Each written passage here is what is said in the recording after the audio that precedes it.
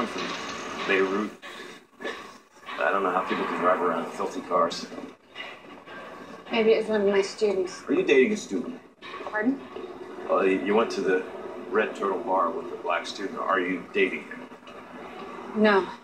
I saw you last Saturday. What were you doing? Is that the point here? I don't think so.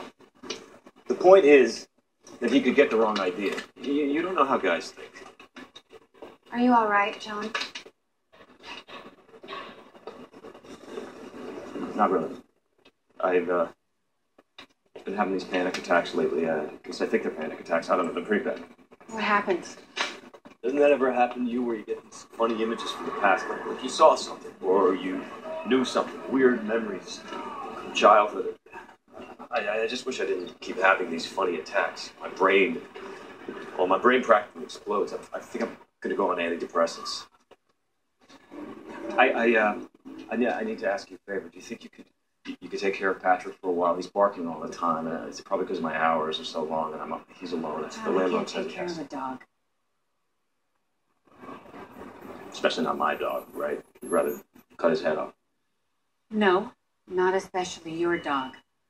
Why don't you put up a notice or something? Put up a notice? Where am I? I'm in the hospital. 18 hours out of 24. You don't get it, do you? Well, okay. Say goodbye. John, are you going to put him down? Maybe. I don't know. Maybe I will. I could do it myself. I mean, I could just shave his little arm. Look, I don't think it's a good idea that we see each other anymore. Fuck!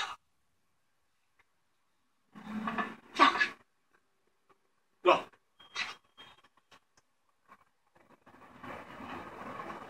This is out of the blue.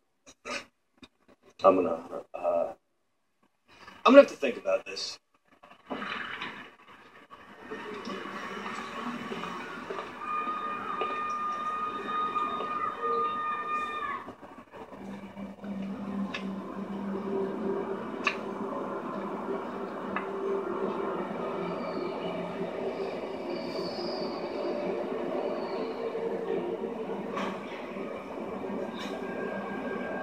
Midway along the journey of our life, I woke to find myself in a dark wood, for I had wandered off from the straight path.